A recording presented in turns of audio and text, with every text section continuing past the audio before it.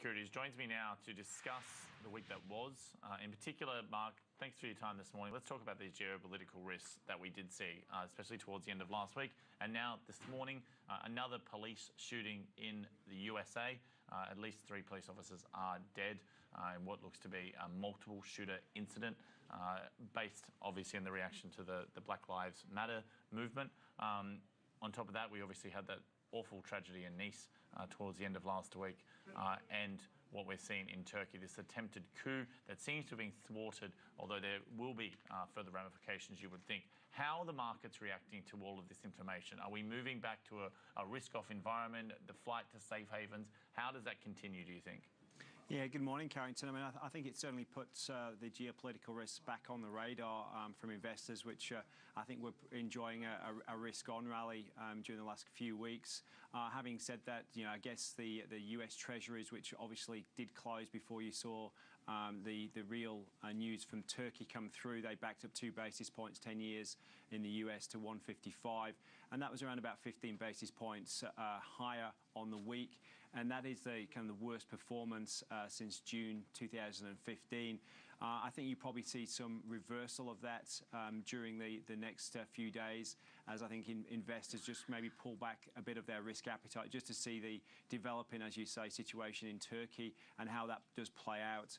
Still a lot of moving parts over there, and I think investors will probably, given where equities are trading at the moment, look to maybe take a bit of money off the table, and you may see some profit taking, and also you probably see government bonds, sovereign bonds do particularly well, as maybe there's a bit of a flight to safety coming on during the first few days of this week. We haven't seen yet really the impact of Turkey in particular, Mark, flow through to markets.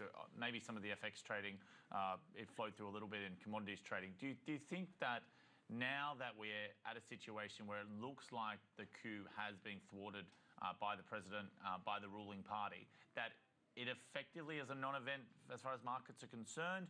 Or does it just point out the instability that this country is dealing with? This is a NATO ally. It's on the border of between Europe and the Middle East, which is obviously dealing with civil wars in Syria and Iraq. Is it now still a live issue, do you think? How do you think it's going to be absorbed? Yeah, look, I think the situation is a lot better than it looked initially as we kind of woke up on our Saturday morning and saw the news, and it looks like they've got the situation more under control than was probably originally thought.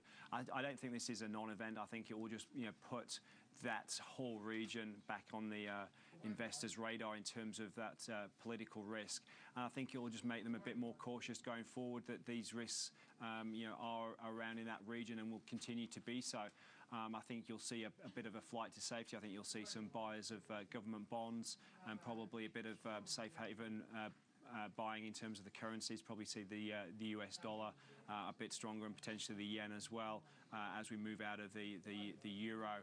I think as well, in terms of how that situation develops will obviously depend on investor sentiment, and that will be a key driver of that going forward, especially in the early part of the week. But the Australian and the Asian markets will be the first markets really to be able to react to the news, and it'll be interesting to see what happens. But my feeling is that you'll see a bit of a risk off and safe haven flows coming through on the back of the news out of Turkey.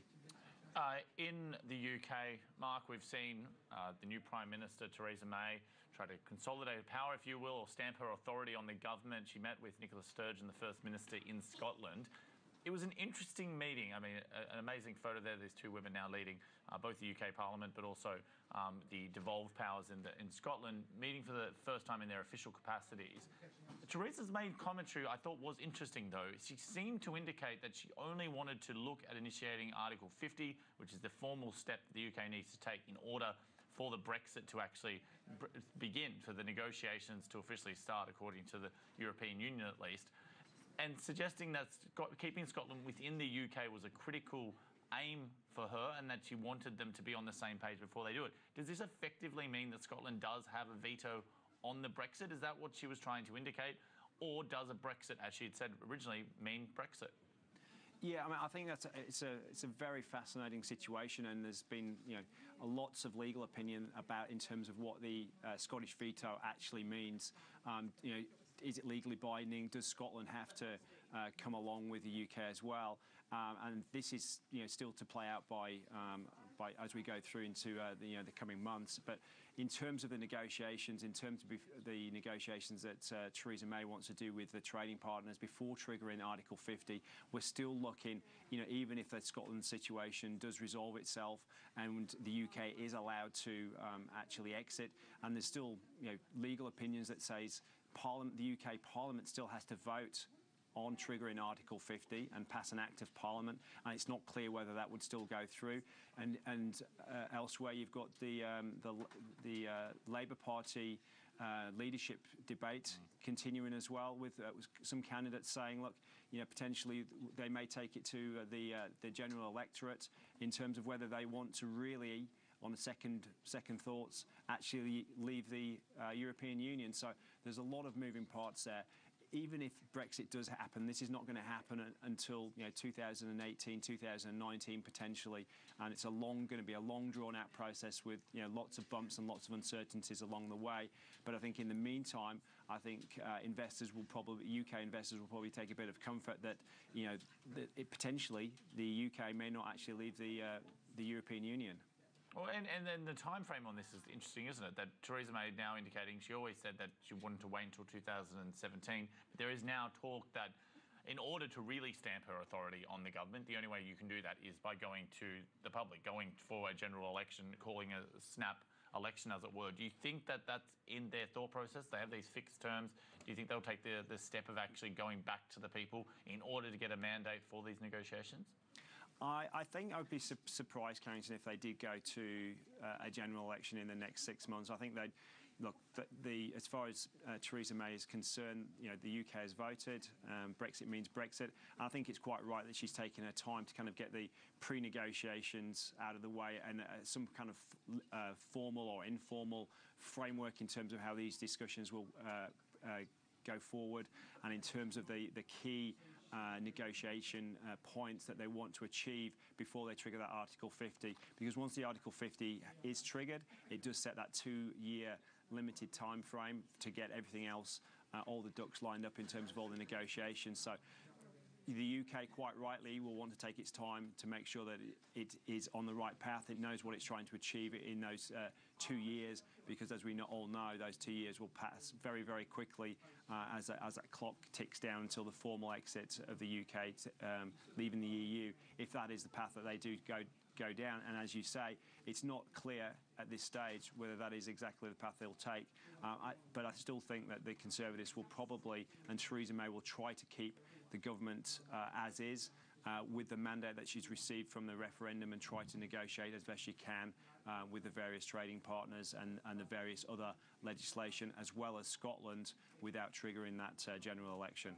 Let's turn our attention to one of the other points of interest in Europe at the moment, as if there wasn't enough, and this is the continuing deterioration, really, in the situation in the banking system in Italy. A huge flare-up of media attention over the weekend, many suggesting that this could be a much bigger risk for the Eurozone than the Brexit was, even what's happening with Turkey as far as keeping them all together on this issue. Where are we at the moment? What are we thinking is the starting point for how this is going to work, or the main way it's going to play out, the most likely outcome, versus what are the extremes? Could this potentially bring the financial system again crashing to its knees? There's always that potential once we start talking about the financial system in terms of Italy and its links into France and into Germany as well. There's all kinds of cross holdings there. In terms of the specific Italian situation, there's around about 360 billion of bad loans on the Italian banks' balance sheets. And I think it's the Daily Telegraph or the Sunday Telegraph in the UK reporting that JP Morgan has been given the mandate to try to establish a bad bank, and that will be initially have 10 billion euros of capital in that bad bank, and they will look to basically take off around about 50 billion of those bad bank loans off the balance sheets of the banks. And obviously that means that they're going to be buying those at around about 20 cents in the dollar, so highly stressed and distressed loans, and that will hopefully free up the existing banks to start to make loans again going forward. Now, as we've talked about previously, the really critical point here is whether the European Union will allow such a bail-in to take place without first of all, triggering capital losses on the equity holders and some creditors further up the capital structure, whether that's hybrid holders, subordinated bond holders, senior bond holders. And we did see in Cyprus the extreme situation where depositors also were effectively bailed in as well. So that negotiations are continuing. But as I say, the UK press is reporting that JP Morgan has been awarded that mandate to try to establish a bad bank, to try to clear up the situation there. And hopefully, if they can do that, that will prevent any kind of systemic shock to the European banking system, which I agree, I think is a bigger risk than the Brexit vote. Mark Bayley, thank you for your insights. Thanks, Carrington. We're going to take a short break here on Market